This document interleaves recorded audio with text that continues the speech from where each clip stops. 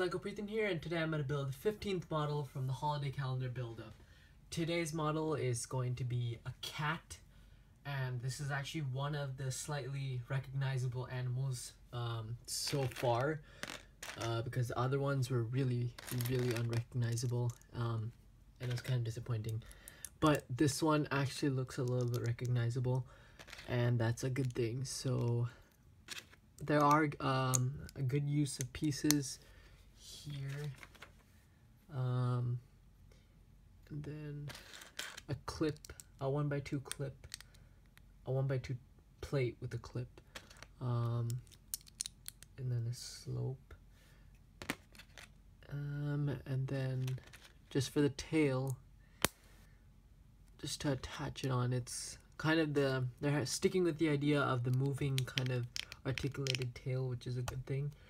And then for the face or the whiskers, you just put on the tooth pieces, and then for the front you put this, and over here 1x1 stud for the nose, and then a 1x2 brick with 2 studs on the side, and then that's where the eyes go.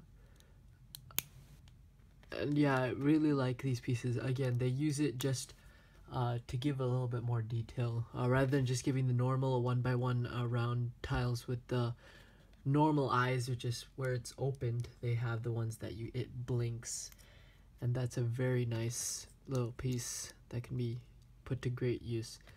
And then for the toes, just put this on. Yeah, I know for sure that this is a cat, but if you think it's something else, like before when I thought one of them was a raccoon, I could be switching them up entirely.